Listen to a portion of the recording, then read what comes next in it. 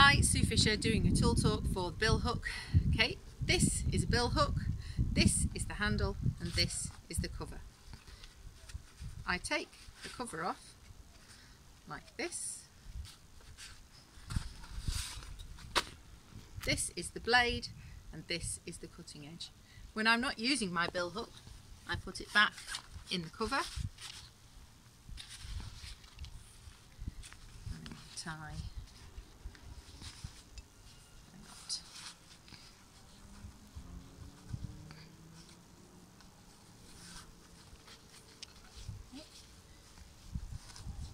I stand with my Billhook like this.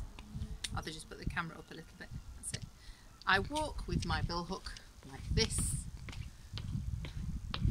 I pass my Billhook like this.